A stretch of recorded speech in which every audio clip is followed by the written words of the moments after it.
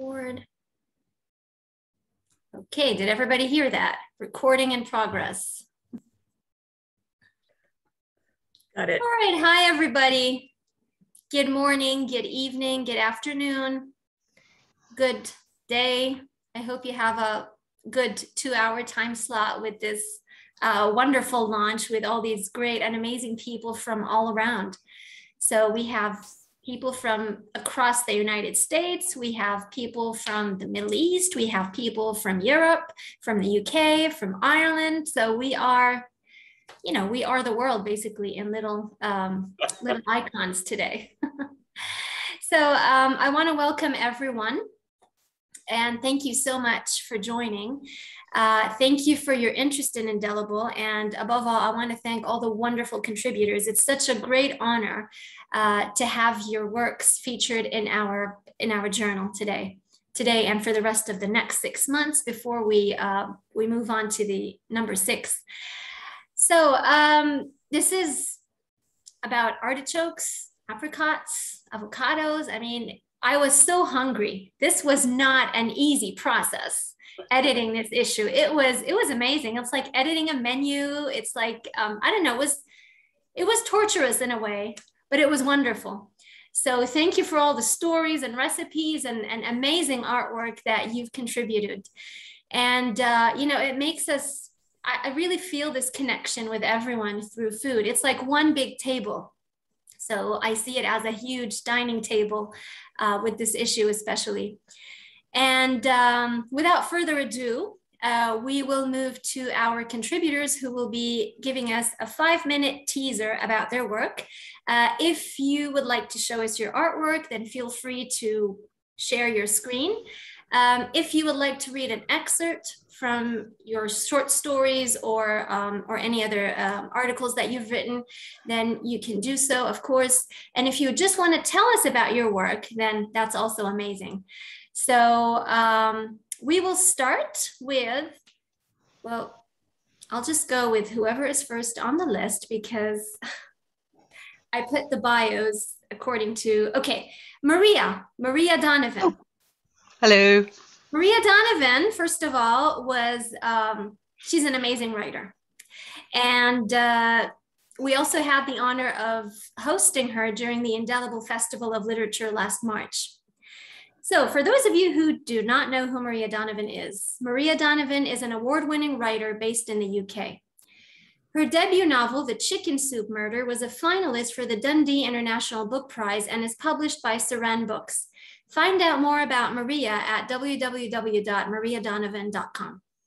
Maria, the floor is yours. You can tell us a bit about your wonderful novel.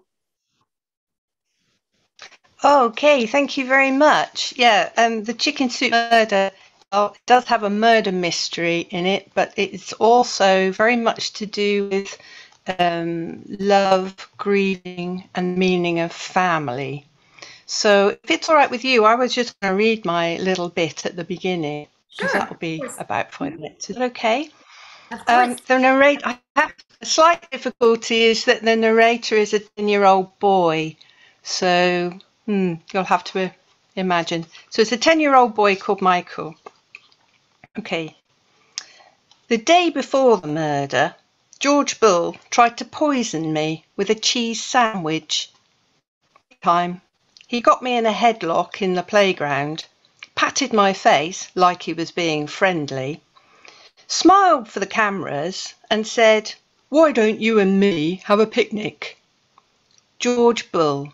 He's George to the teachers, Georgie to his dad, but to me he is just Bully.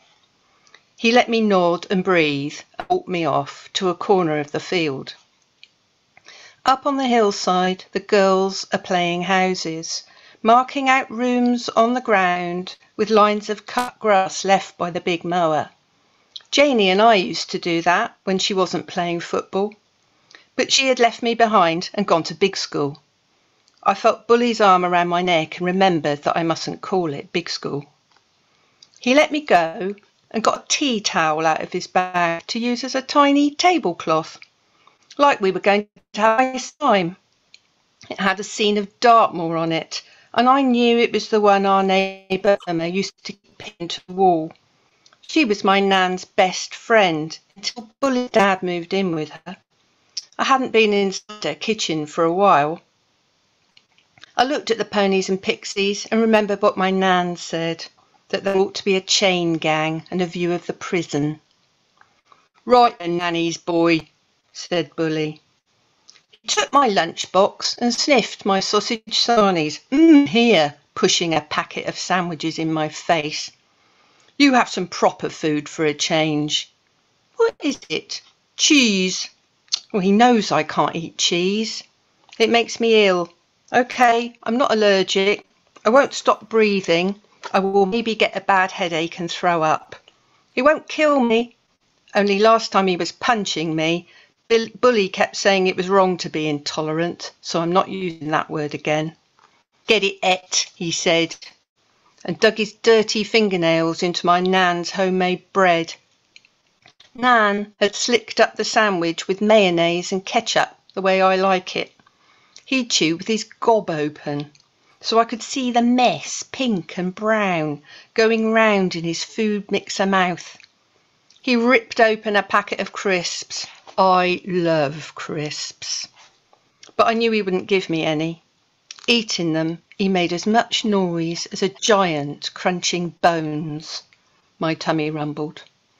What sort of cheese is it? I said, opening one of the sandwiches and peering inside. Because I can eat sheep's cheese or goat's cheese in moderation. In moderation? He said, exploding wet crumbs. You are asking for it, Harry Potter. I've only got the haircut. Thanks, Nan. Not the glasses or the magical powers.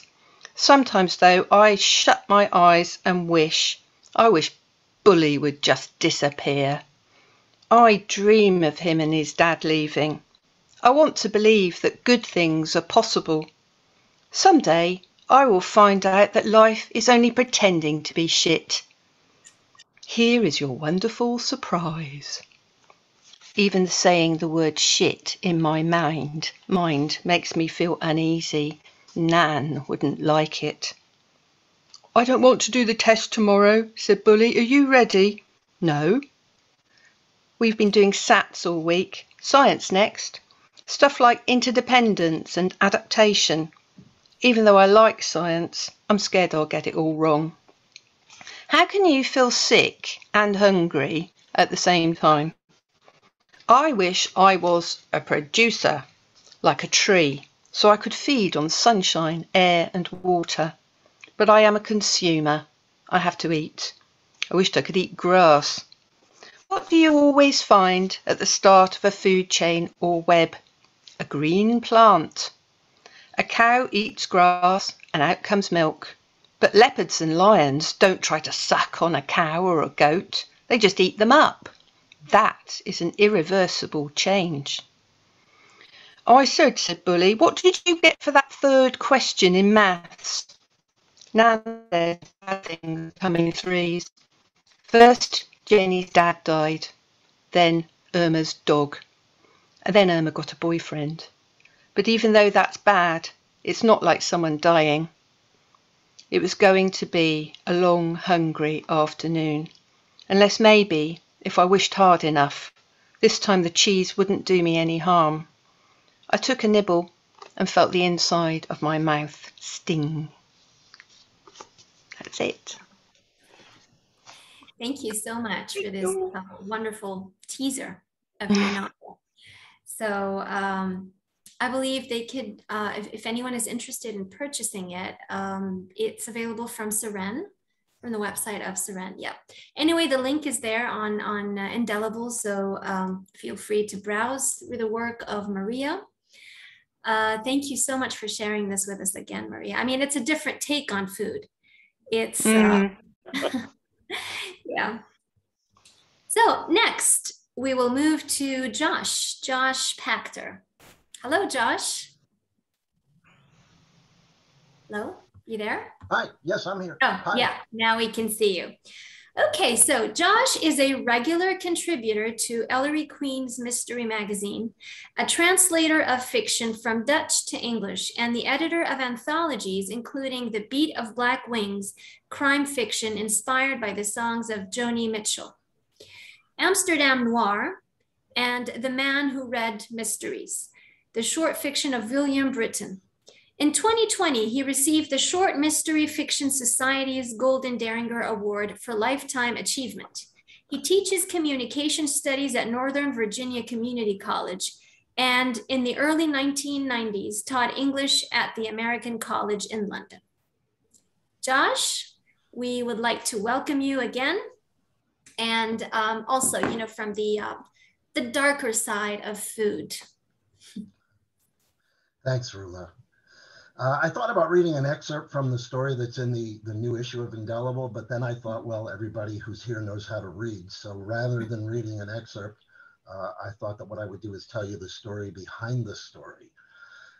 Much more often than not, my short fiction begins with a title.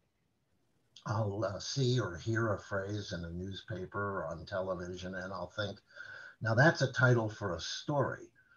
And then all I have to do is come up with a plot and a setting and some characters, and there's a story already written. For Christmas of 2014, my in-laws gave me this book. It's a fascinating little volume called Lost in Translation, an illustrated compendium of untranslatable words from around the world. It was written by Ella Francis Sanders and published by 10 Speed Press. As I leafed through it, I chuckled to find gezellig, which is my favorite untranslatable Dutch word. And then I came to a dead stop 4 pages later at Pizan Zapra, which is listed as a Malay noun, meaning the time needed to eat a banana. Now that's a title for a short story, I thought.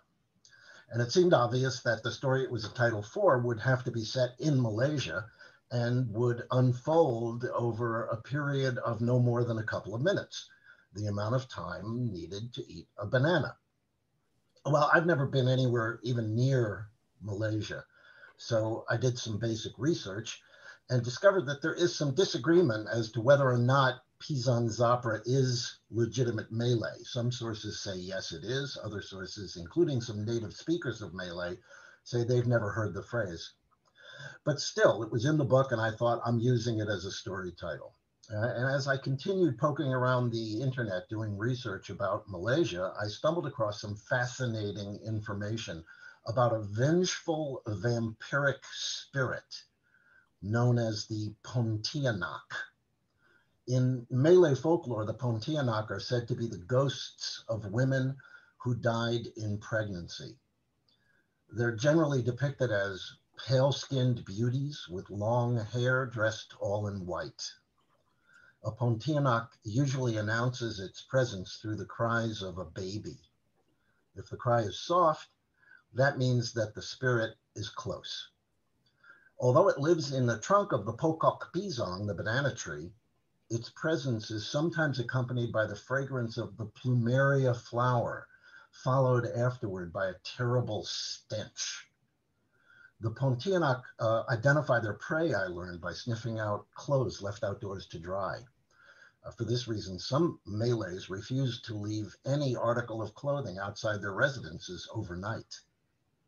A Pontianak kills its victims by digging into their stomachs with its sharp fingernails and devouring their organs. If you have your eyes open when a Pontianak is near, it will suck them out of your head. And when the Pontianak goes after a man, sorry, gentlemen, it may rip out the poor guy's sex organs with its hands. So, Pizan Zapra and the Pontianak. Who could ask for anything more? This turned out to be one of those stories that pretty much writes itself, or maybe it was a vengeful Malay spirit that guided my fingers across the keyboard. In any case, I wrote this story and I submitted it to Linda Landrigan at Alfred Hitchcock's Mystery Magazine, And I was delighted when she selected it for publication in 2016, the magazine's 60th anniversary year. 5 years later, I heard about Rula and Indelible, and when I saw that she had put out a call for material having something to do with food, I dug out my banana story, Pizan Zapra, and sent it to her. And I'm very, very happy to know that more people will now have a chance to read and hopefully to enjoy the story. Thank you. Thank you so much, Josh. Thank you. I see Dr. Gottfried Hoyer. He was laughing at, some of the details, which were very funny, obviously, but I believe Dr. Gottfried Hoyer would also be thinking analytically, from a psychological perspective about all these symbols. So, Dr. Gottfried, would you like to go next? No, sorry, it's my turn. It's my turn tomorrow. I'm terribly sorry. For the art, would you like to share your artwork? No, I'm doing a poem next. Oh, okay, all right, okay. Well, anyway, just so everybody else knows, Dr. Gottfried Hoyer has shared some wonderful digital art as well on Indelible. So again, don't forget to take a look at that. So thank you, Gottfried. And yeah, Dr. Gottfried is one of the world's best Jungian analysts and psychologists. So he might have a lot to say about so many of the things that are written in Indelible. Okay, so next we move to Carole. Carole? Hello, I don't see you anymore. Yeah, now I see you. Good morning again. So good morning, Carole. Today you'll be sharing your art with us. Actually, I didn't know that I would be sharing my art, so I'm reading tomorrow as Gottfried is. And I'll just say quickly that thank you again for including my artwork and my poetry. And I'll just say that I love both the written word and images. And there are a few of my paintings and drawings in the issue. And yeah, thanks again for including them. Well, thank you so much for sharing them with us. Again, you may all want to have a look at Carole's beautiful artwork. Thank you. And we're all waiting to hear your poetry and Gottfried's poetry tomorrow as well. Great, looking forward. Yeah. Lorette. So we will do some art with Lorette. Lorette is sharing photography with us this time. Lorette is the brilliant artist behind Indelible's previous issues. So she is a wonderful, wonderful artist. Lorette is a Toronto-based writer who studied journalism but loves poetry and small fictions. Her work has been published widely and internationally and nominated several times each for the Pushcart Prize and Best of the Net. She recently won first place in a flash fiction contest at McQueen's Quinterly. Her work has been translated into Urdu. Her most recent book, Pretty Time Machine, and there's a new one right now, which is Winter in June. Is that right, Lorette? Yes. That's it. Thank you. And Lorette is also editor of the Ekphrastic Review, a journal devoted to writing inspired by art. She is also an incredible award-winning visual artist whose collage paintings have been collected in over 25 countries. You can visit her artwork at www.mixedupmedia.ca. And you could also visit the Ekphrastic Review, which is a wonderful, wonderful journal dedicated to writing about art, about visual art. So Lorette, the floor is yours. You may want to talk to us a bit about the food in Mexico. Thank you so much, Rula, Maria. That's such a lovely introduction. Great to see everyone today. So Mexico for me is the most inspiring place I've ever been to. I loved to travel before we were locked in here. And I've been to a few places around the world, but I go to Mexico as often as I can. And it's quite close to us. I'm in Toronto, Canada. So it's about a 5-hour plane ride directly there. And it's usually quite economical to get to on a whim. So that's just proved great for me because I'm so inspired by everything there, the art, the color, the music and the food. So I will share a few of the photos that I took there. I took so many. I sent Rula some that were themed food, and I wrote up a little bit about those as well. So hopefully I can read that quickly or just a portion of it, but I'll try sharing the screen and hope you can all see.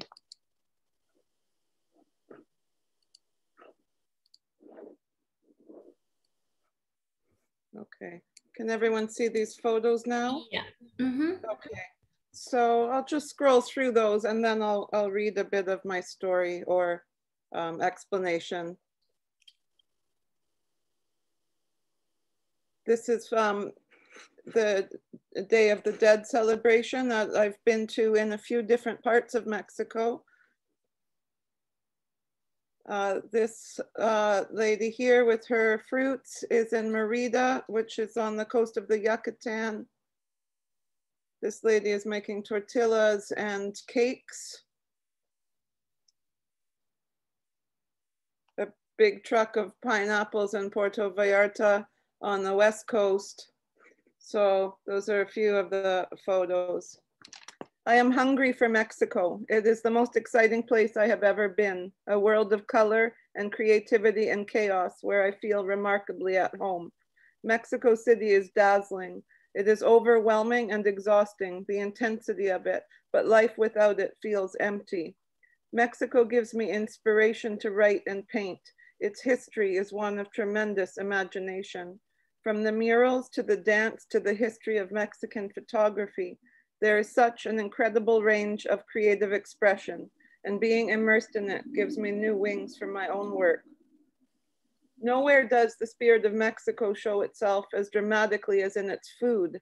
Mexican cuisine is beloved all over the world for its spice, array of flavors, ingredient range, and artistry. I have many cookbooks and I'm fortunate to have access to authentic Mexican ingredients at home in Toronto, but eating there is something different altogether. The markets must be experienced in person. Sky-high piles of vegetables, limes everywhere, women pounding avocados, hundreds of assorted chilies, and buckets of cactus paddles. Cafes and restaurants are always colorful, with every surface painted pink, orange, turquoise, and yellow. At taco trucks, you can gorge on exquisite mouthfuls of sweet and spicy meats covered in onion, cilantro leaves, and the hot and cool wonders of salsa verde. For a snack, follow the cheese puff peddlers through the streets. They carry massive bags of cheesies and you can get them sprinkled in hot sauce. The pizzas are the best I've ever had, thin crust Italian style, available everywhere. The moles from the southern region of Oaxaca are legendary. Velvety, chocolatey tomato sauce for chicken and other dishes is a complex labyrinth for the taste buds. And everywhere also are tacos Arabis, shawarma Mexican style, a special fusion of kebab and Lebanese flavors with local ones. There was an influx of immigration from Lebanon starting in the late 19th century.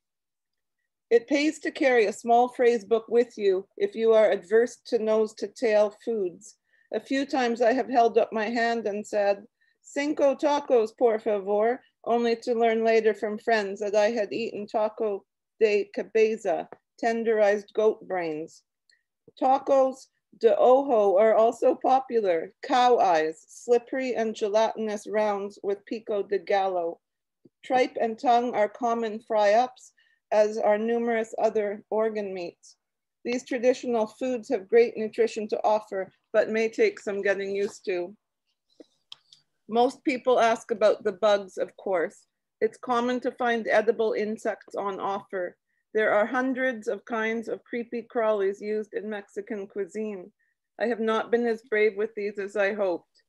The guisano de maguey worms were not bad, better ground into salt. The chapulines are everyone's favorite, prized snacks the nation over. I couldn't handle the texture of these grasshoppers or the smaller crickets, but worst of all were the stink bugs.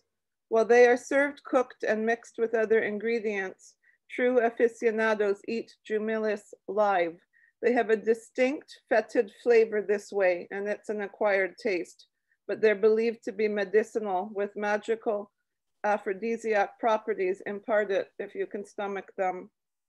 In the depressing lockdown of the pandemic, I nourish my imagination from time to time by making my own salsa from tinned tomatillos, brewing Mexican cocoa with chili peppers, or making huevos divorciados, divorced eggs. They are eggs with both red and green salsa separately on the plate. I have even tried making chili rellenos, my favorite, stuffed peppers. I'm hungry for the bustle, the sounds, the colors, and imagery of the food in Mexico, but I suppose it will do for now. Thank you so much. Thank you so much, Laura. That was marvelous. That was a really nice 5-minute trip to Mexico with all the 5 senses included, especially the taste. So thank you so much. Thank you. That's wonderful. And I was telling Lorette, like when she sent me the photos the next day, I told her that we had Mexican food for dinner because, I mean, how can you, after reading what she said and after seeing the photos? So yeah, that's a bit of too much temptation. So thank you once again, Lorette. And I see that we have Marilene or Marilene Sawaf with us today. Hi, Marilene. Is it Marilene or Marilene? Oh, wait, let me see. Marilene. Hi, Marilene. So Marilene shared some wonderful, wonderful paintings with us for this issue. Really gorgeous paintings. I want to thank you again, Marilene. This was a great honor for us to feature your work. Would you like to share the paintings on the screen? Well, I'm surrounded by paintings and I don't know how I will share them, but you can view them on my website. And I also made that little movie on YouTube that I think you shared. Yes. Where they can see why I'm painting the immigrants, because I was an immigrant myself. I live in the United States right now in New Hampshire. And so thank you for asking me to join. And I really enjoyed knowing about your publication. Thank you. Thank you. It's a great honor. It's a great honor. Thank you very much. For those who do not know Marilene, Marilene Sawaf was born in Alexandria, Egypt, and lived in Europe, in Italy, and the Middle East, Lebanon, and Egypt. After her arrival in the US in 1980, her first paintings were inspired by her education in interior design and architecture and her taste for enigmatic, colorful images. Since 1981, Marilene had been involved with many galleries, countless art exhibits in the New England area, and a constant research into the creative side of painting. In 2006 and 2008, she received awards from the Currier Museum of Art in New Hampshire for her figurative paintings. In 2011, she became a member of the Copley Society of Boston, one of the oldest and most prestigious art associations and galleries of the Boston area. Influenced by medieval, Russian, Oriental, Indian, and Persian art, she noticed that she could visualize her secret world with different applications of paint. More about Marilene's paintings can be seen on her website, marilenesawaf.com, and there are also some YouTube videos that have been shared on Indelible. So it's a great pleasure. Great pleasure to meet you, Marilene. Thank you. Thank you nice for to being meet you too, and all of you. Thank you for being with us. Thank you. Next, another artist, Erika Pascual. Erika is joining us from Hawaii today. Erika is a Filipina-American artist and illustrator based in Hawaii. She created Modern Enchantment Studios to share her passion for the arts, nature, food, culture, and crafts, sometimes in a way that reflects her peculiar sense of humor. Her love for drawing and telling stories led her to the California College of Arts in San Francisco, where she is currently working on a comics MFA. To see more of her work, you can follow her Instagram page, Modern Enchantment, and her Twitter page, also at Modern Enchantment. So Erika, we would love to welcome you. Incredible painting, incredible artwork. They're so funny and lovely to look at. So if you would like to share them, you can. If not, if you just want to talk about them, then that's also okay. Okay, hi, thanks for having me. Let me see if I can share the screen. I was searching for the page real quick. Oh, where'd it go? Oh, here we go. Okay, so this is the page.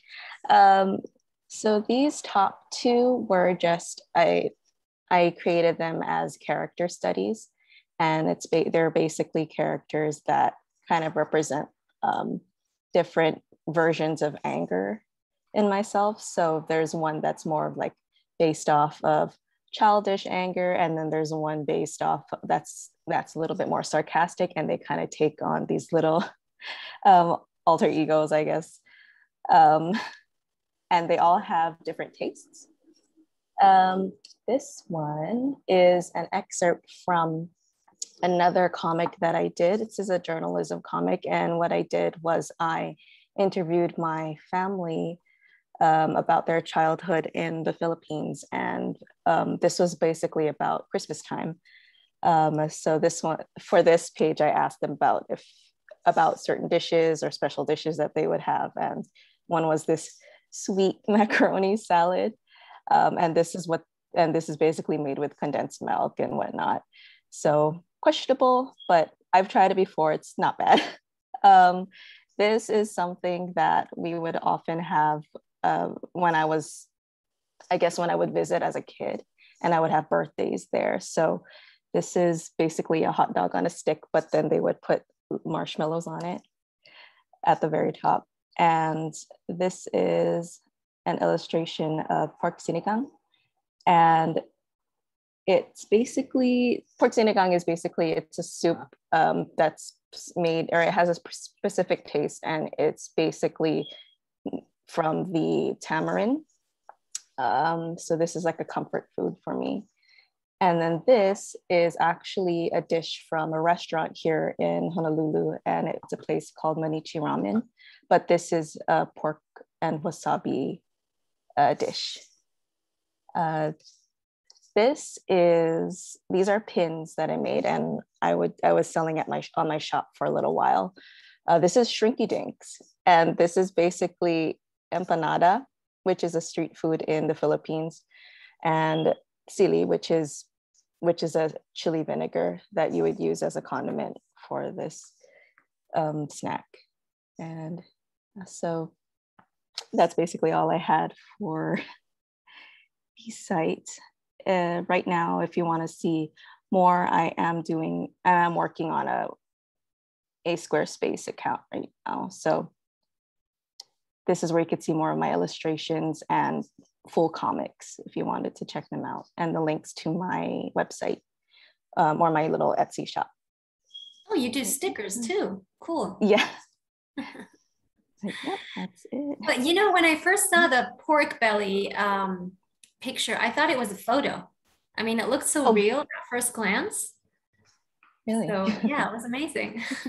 Thank you. Thank you so much, Erika, for sharing, and welcome on board Indelible. We hope to see more of your work also in the future.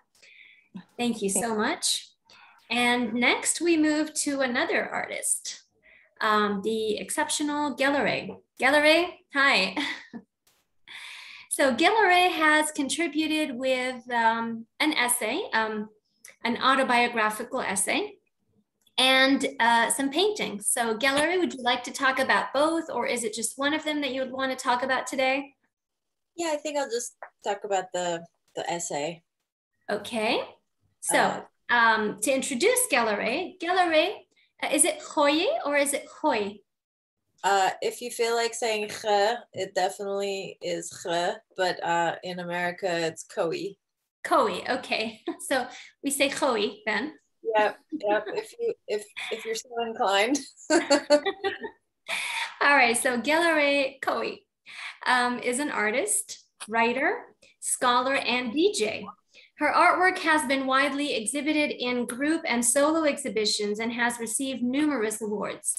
She has curated multimedia art exhibitions, conceived and implemented creative arts and live music events, and she operated an art and music venue called 39 Hotel in Honolulu. She holds a BFA in painting and art history from the San Francisco Art Institute and 2 MAs in depth psychology from Pacifica. And her website is gallery.coi.com. And her artwork featured in this article, the article that she has here is, actually, no, it's the artwork taken from an article called The Big Book of Rain, right? Yeah. An old book of morality tales that she filled with collages, paintings, drawings, and writing. So that's for the artwork. But Gallery will be speaking to us about the essay that she wrote. Thank you so much, Rula. I really appreciate it. It was a very kind introduction. And thank you everyone for having me and listening. I kind of explored, you know, when Rula asked me to contribute something for the food issue, my immediate reaction was a little bit of fear, because my relationship to food has always been a little bit problematic. So my mind immediately went to the sort of the pathological side of eating.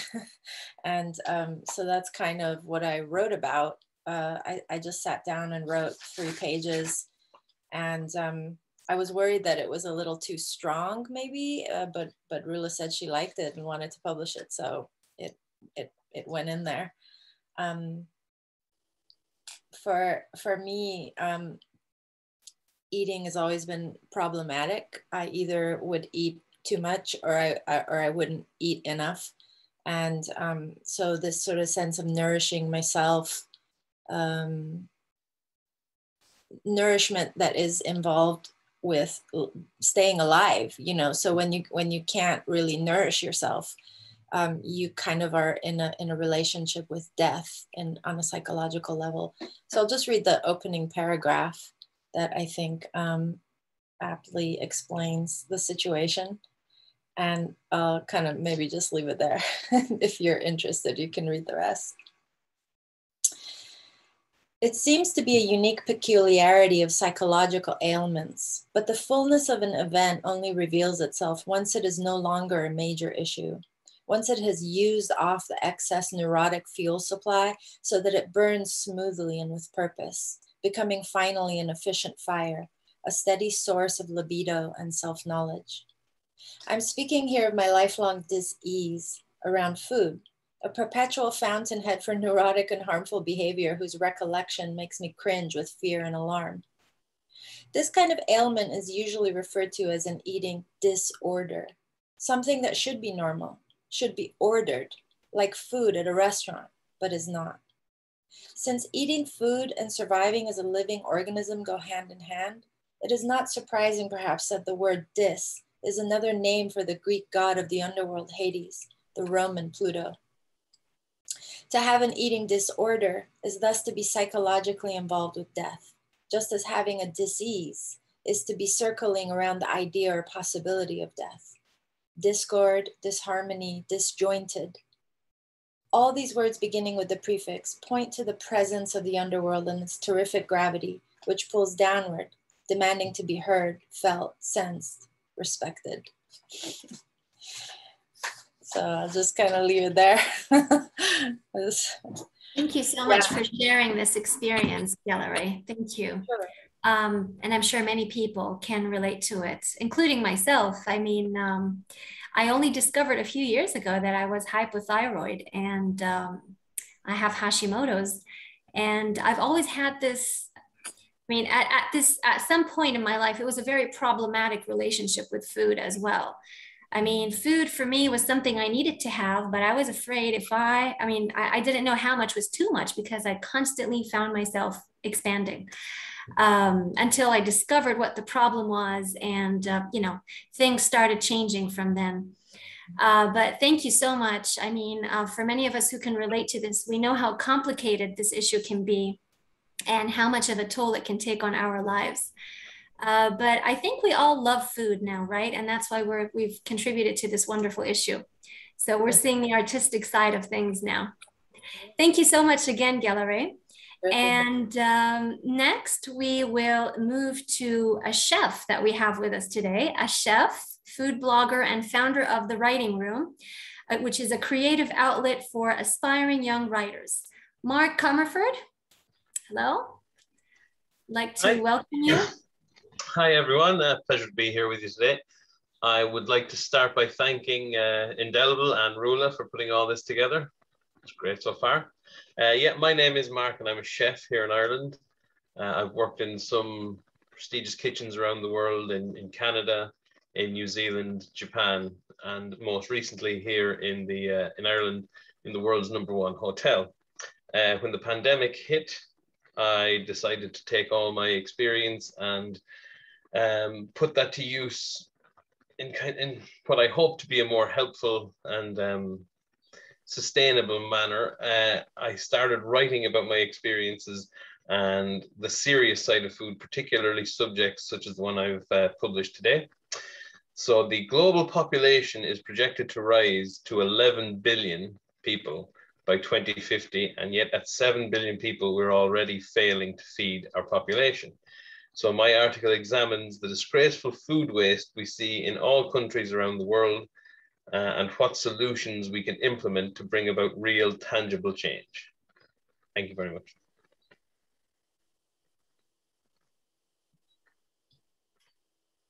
I think I'm muted. Thank you so much, Mark. Your article is wonderful. It sheds light on so many important issues related to the great food waste that we are living in. Thank you. Okay, next we have Pierre. Hello, Pierre. Hello, Rula. Hello, hi, I can see you now. So Pierre is joining us from Lille in France today. Pierre is a French philosopher, game designer, and entrepreneur. After a PhD in analytical philosophy, logics, and game semantics, he escaped from his university. And by the way, Pierre is an escape game artist. Now he creates the games which provide the experimental materials he couldn't find in the amphitheaters. One day he will return from his adventures in the world with new insights. So Pierre, the floor is yours. I know you have a lot of amazing things to talk about. Yes, hello, Rula. So I write a little article which is called 3 Mysterious Dish Served with Recipe Telling as a Narrative Form. So recipe telling as a narrative form is a kind of experiment of writing. During the lockdown, I wanted to make new kind of enigma, and you know, we can't run escape game during this time, but there is a lot of people who make them food delivered to them. So the first idea was to try to deliver mystery recipe, mystery food to people. But I wasn't able to make it alone.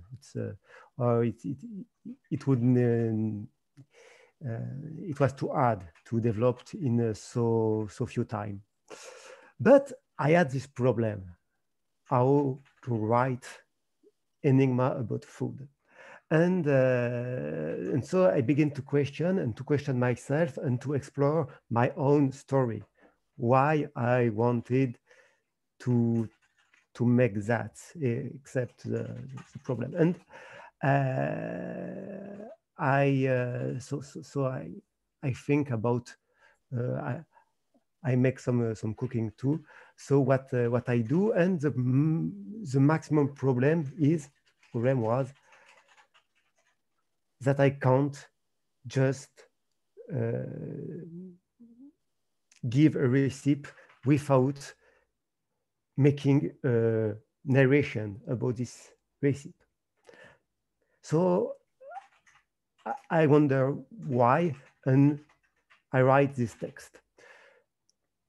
I will try to just read it because I will say too much if I fix something else. So often I feel too verbose and too wordy when I give my recipe. Naturally, people listen with the curious politeness of those who speak out valuable information from a gigantic mass of speech. But I cannot ignore the despair in their eyes. Nobody expects such endless dissertation on the perfect timing in pasta cooking. And yes, there is a lot to say about the perfect timing in pasta cooking, but I return to the text. Where has gone the concise style of this little receipt cut out from the magazine? I think it's the family syndrome. I never seen my grandmother read this receipt. She collects the receipt, she never read it. But as far as I can remember, the transmission of receipt has always been in my family a kind of spoken cabal between initiates. I can see my grandmother very ritually Mimi, can you give me your receipt? She closed her eyes, she looked inside and she tried to find something, but it's not a book. It is gesture, odor, color, something which is not in the book, and she in her memory trying to reconstruct some event in which she made this receipt and so on. So the receipt is always linked with a specific event. And so it is a narrative form. But where you can return to the subject, if it is a narrative form, what is receipt telling about? About a receipt, yes. But what is the tale? What is why the tale is important? It can give a mythological dimension to the recipe. It can revealing the very origin of the dish and its genealogy. But we've got a lot of other configuration we can explore.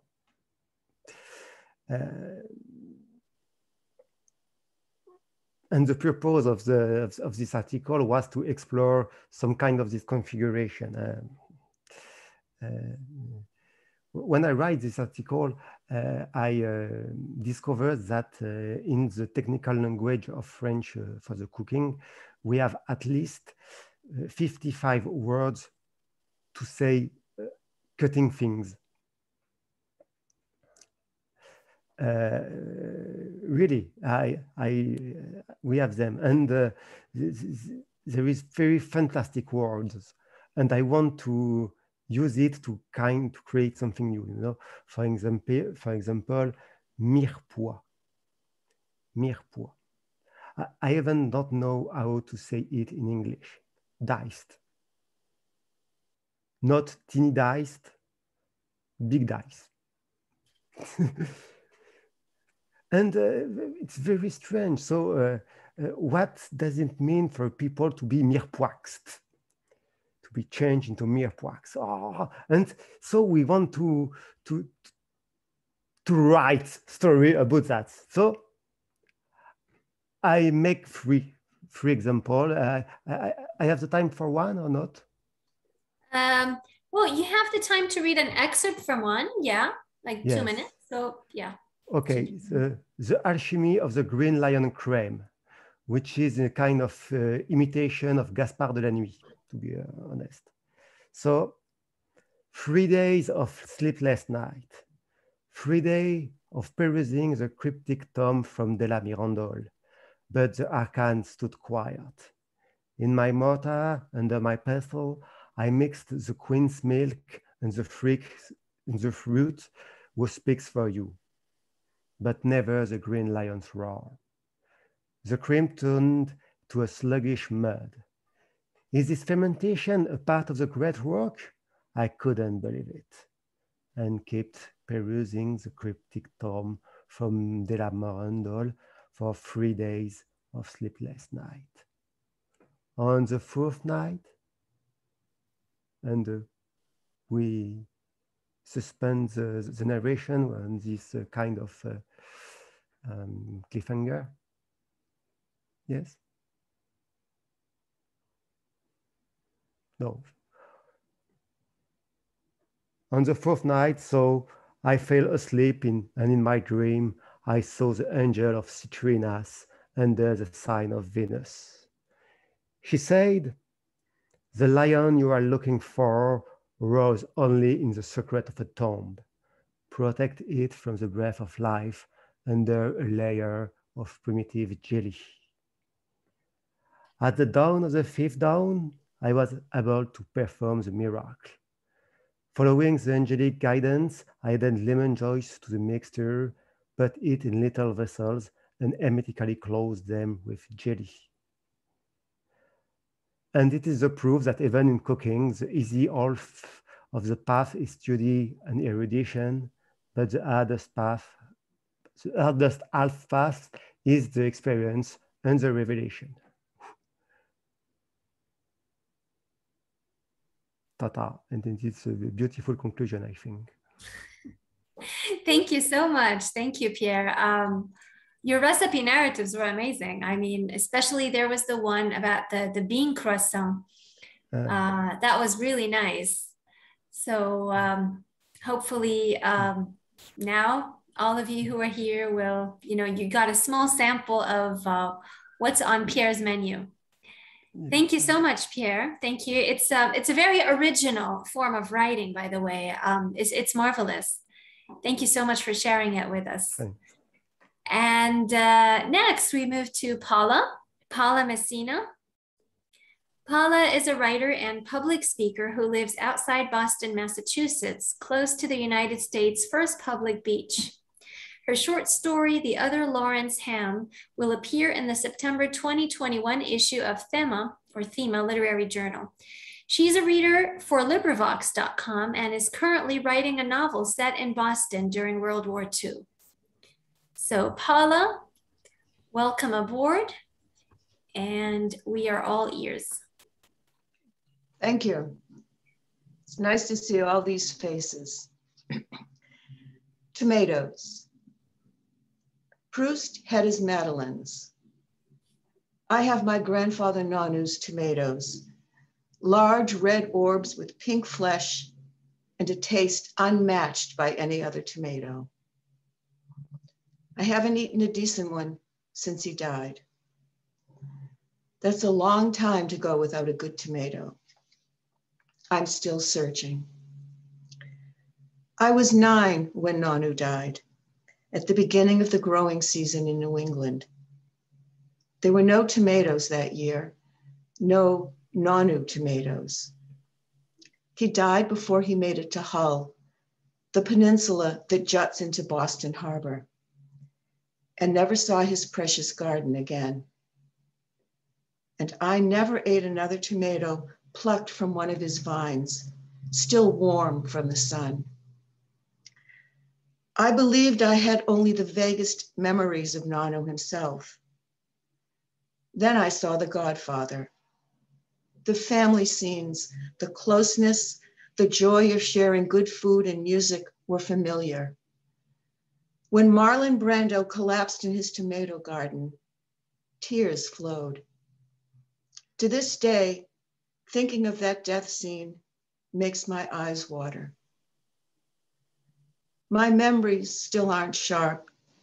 I no longer hear Nanu's voice, though I know he spoke to my father in Sicilian, a language that predates Italian.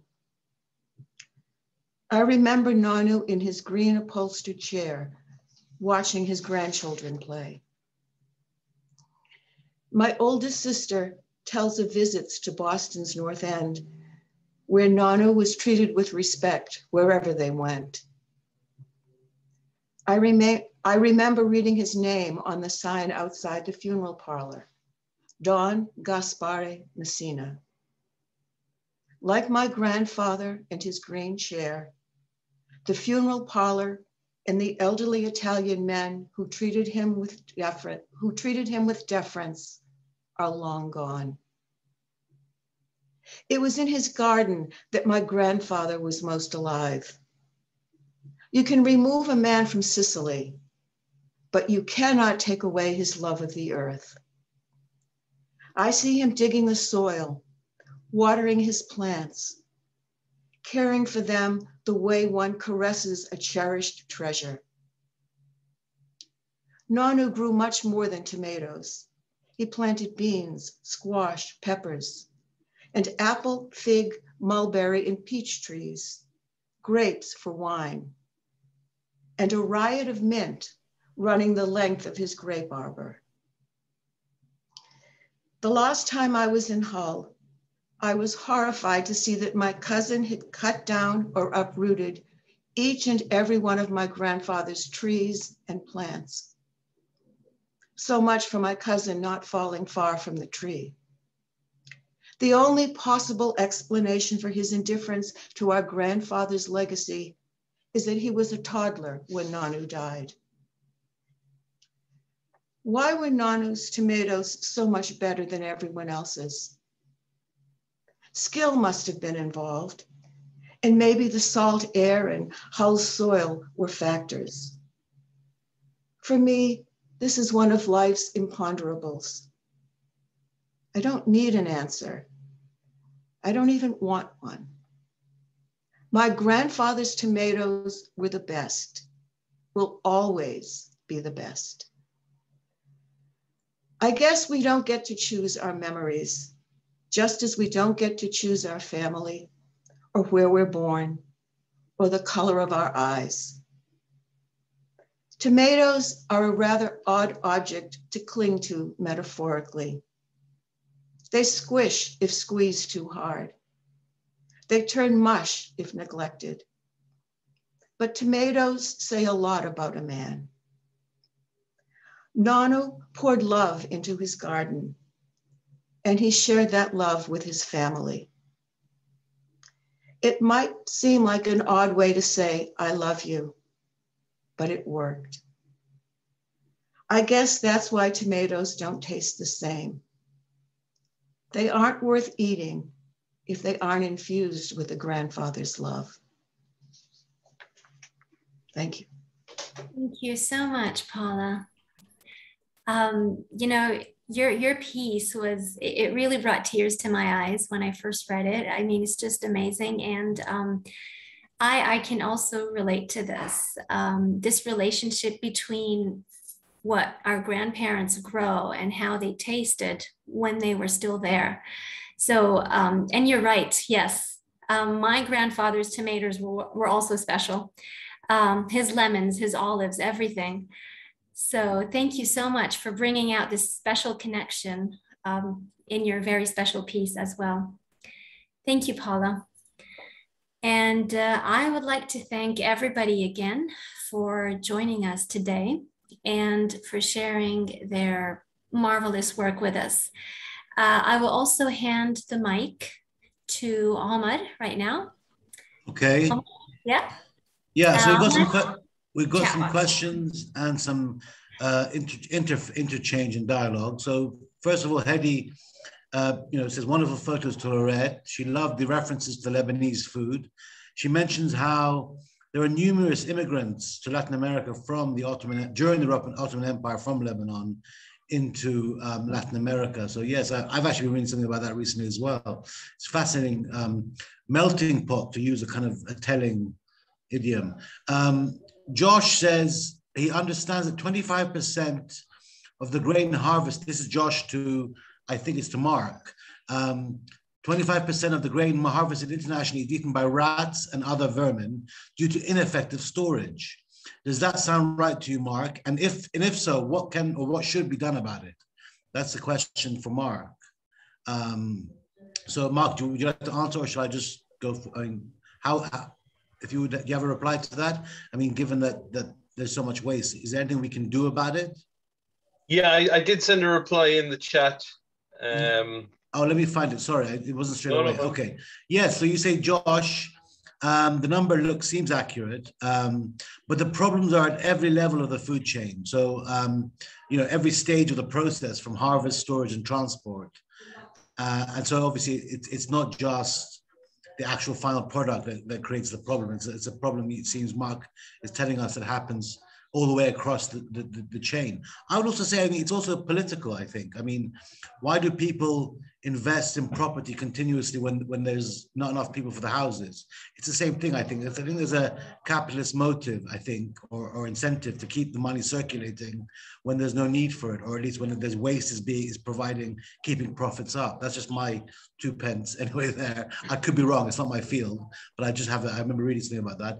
And then we've got, yes, Hedy was very appreciative to Pierre, and I also I love Pierre's talk. I was going to say one interesting thing, an association, just as you're talking about cutting and food, obviously cutting is the primary verb for editing narratives and forging and soldering a text. So it's a kind of cut, like French butter is essential to all editing, you know. That was just something that occurred to me. So Mark replies to, I think it's Gelare. Is that how you pronounce it? So he appreciated the tenor of your talk. Obesity is a growing problem across the world, and it's primarily, Mark is saying, attributed to the nature of processed food, as opposed to access to organic, presumably, or fresh ingredients. Omar, that was Mark's response was in response to my comment. I read this amazing book called A Brief History of Tomorrow. Have you all heard? Noah Yuval Harari. He said that by 2050, the majority of people on the planet will be overweight. And so that's what Mark was responding to. Right. Sorry about that. That's my, I'm just, because it's built up. So, and there's a lot of appreciative comments to Paula's beautiful text. And I think a lot of people also empathize with it. They have similar experiences of the interface of food and family and love and care and investment, emotional investment, it seems to be. And I think apart from that, that's it. I mean, a lot of appreciation, but not many questions as yet. I was going to say one thing to Pierre. I mean, I noticed the narrative thing with food is that there's a similar idea in the sense that when you make an inference, you get like a reflective winning in your life. You think about something in a new way. Part of what makes that insight, an insight, is the story of how you got to it, moving from A to B. I mean, that was a recent idea in a book I read by Charles Taylor about the nature of the story of how you come to your conclusions being in part the validity of your conclusions. And I think you were saying something similar, Pierre, about how the process is actually part of the finished product, or maybe I could be wrong. I mean, that was just something that occurred to me. But I think what I was thinking was that maybe you should think about playing with the idea of cuts, editing and food. Maybe that could be the trigger for a new narrative for you. I don't know, maybe. I mean, it just occurred to me. Apart from that, I think that's everyone appreciating everyone as you would, because this has been a wonderful selection of people. And Rula, that's all the questions and comments. Right, these are the questions and comments in the chat box, but would anyone like to take the mic and say something? So feel free to do so. It's an open mic. Yes, no, maybe. Okay. I'd just like to say thank you for arranging this. This was really wonderful. Thank you so much for being on board, Paula. We look forward to more wonderful work like this. And your piece was also very special because my grandparents lived in Revere. So it's like, I'm hearing a voice from Revere, reading about a grandfather's tomatoes. It's great. And especially at this time of the year, we would get ready to visit for the 4th of July, where we would spend at the beach at night. So it's a very special place for me. And I haven't been there in so many years. So thank you so much for striking this family chord here for so many of us, not just for me, I'm sure. Paula, I'm going to be reading your text online now once we finish. So I want to look it up and read it because I also have a small piece called Chocolate Gift, which is about my father and the rite or ritual he has of giving chocolate to my daughter. So it's a much smaller, it's a shorter piece than yours, but I want to read yours because it triggers something in me about, you know, my current experience, my current family experience. So I'm going to read it in full once we're consummated here. Thank you. Speaking of chocolate, I think one of the most worrying things for everybody for 2050 is that chocolate will be extinct by 2050. Horrible. What are you talking about? Yes, indeed. It's only growing and being cultivated properly in the Ivory Coast at the moment, and Mars are heavily investing in trying to stop this in its tracks, but it's not working. Hence Mars's recent acquisition of Wrigley's and some big pet food companies. They're trying to get out of the chocolate game because in 30 years' time, there isn't going to be any more chocolate.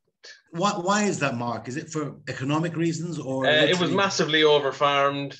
There was no economic benefit to a lot of the farmers in Africa, and like I said, it's practically, if not literally, only grown in the Ivory Coast now at the moment. So wow, if Mars can't stop it with all the billions they're investing, I think everybody needs to hoard a little milk chocolate. I'll start tomorrow.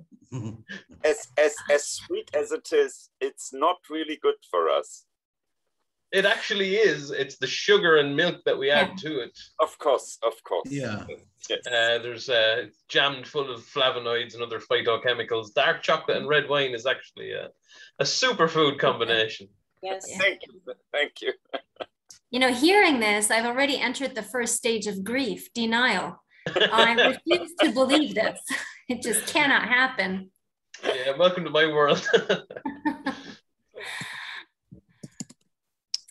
Well, so yes. I was just going to say there are a number of writers in the audience who are just audience members. I don't know if you care about that.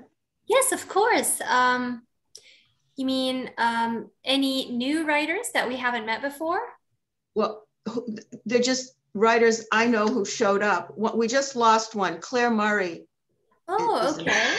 Writer, as is Stephen Rogers, Jim Williams. And there's Grace Topping as well. Hi, Grace. Laurie Schnebley is a writer. I don't know if she may have had to leave. Oh no, she's still here. There but she is. Yeah. Hi, Laurie.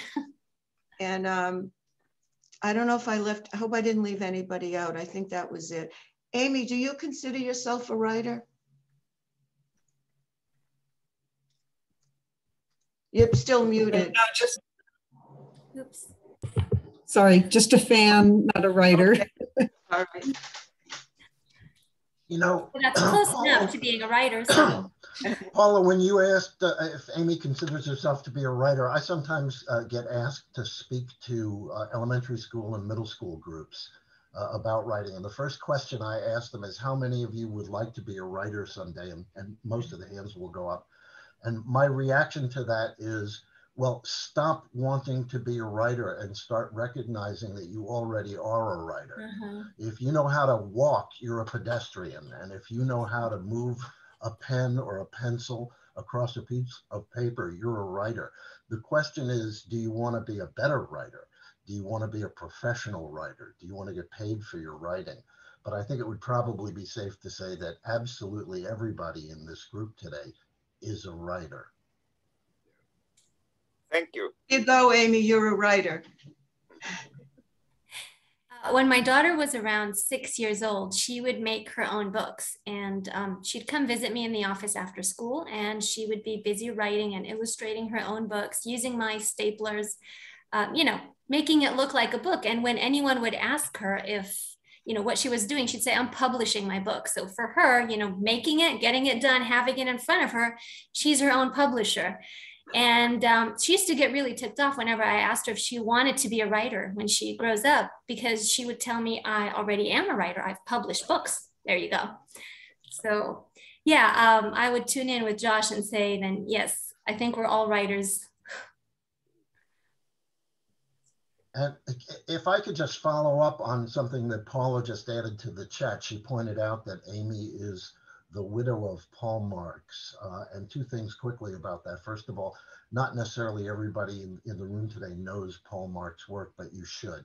Paul was just one of the great, great writers of crime fiction, and I encourage you to look him up and read his work.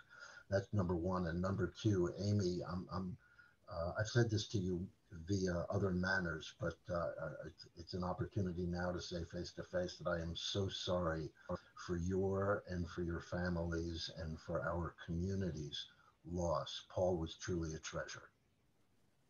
Paul was a great writer, and he was a greater person. He was a wonderful person. Absolutely. And he was beloved. He was beloved by so many. It was a tremendous loss. Amen. May I jump in? Or can you? Sorry. So sorry about your loss, Amy. Thank you. Somebody was saying something? Sorry, I wanted to, can you see me or hear me here? Yeah. Maybe not. You got me or not? Yep. Yes. Yes.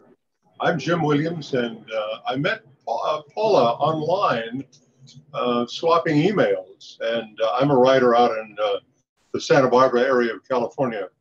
And one thing about writing that I've found in the years that I've been doing it, and I started in 1984, it's an outlet. I live alone now. I'm a widower, have been for several years, and it provides the outlet, the expression that I want. I've written now about 7 books, and I'm happy with that. I've got a couple more in the works at the moment, but I spend hours and hours doing it. And during the pandemic, everybody else told me how lonesome they were, and I wasn't, because I was in a room with all these imaginary characters circling around me. And I write basically fiction, although I do nonfiction as well. But it's been a pleasure to watch. And I want to say to Paula, I really, really enjoyed your piece about your grandfather and tomatoes. And it's so great to meet in person here. Zoom is a wonderful thing. Yeah, thank you very much. I enjoyed it. Thank you. And you can tell that Big Jim has had a career in radio. You have a great radio voice. It's getting a little older than it used to be, unfortunately. It's still a great radio voice. Thank you, Paula.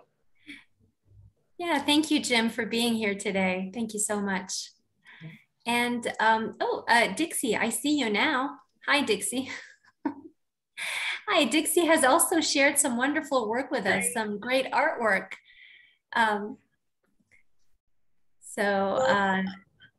This has been wonderful. Thank you for having me and for having my work in your beautiful, beautiful Indelible. Thank you. Thank you for being here, Dixie, and for sharing your incredible work. Dixie's work on food is different than food in the conventional sense. Like, it's not about fruits and vegetables. It's more of food for the soul. A little bit of abstract. It's more about nurturing your soul. Mm-hmm. Sorry. Mm-hmm. Okay, so we look forward to seeing you again tomorrow. If you would like to join us in the poetry section, we will have Dr. Gottfried Heuer and Dr. Carole Mora reading poems as well. Dr. Omar Sabbagh will also be reading his poetry. Dr. Hedi Habra. And am I missing anyone else who's reading poetry tomorrow? Yeah, me. I might read a poem as well. So thank you all for being here. This was wonderful. Have a wonderful, whatever next meal you're having next, breakfast, lunch, dinner. And until we meet again, hopefully tomorrow. So, and please share your work on social media, spread the word, spread the beautiful, beautiful artwork and writing that you have all contributed with. All right, see you tomorrow. Thank you, everyone. Thank you all. Bye.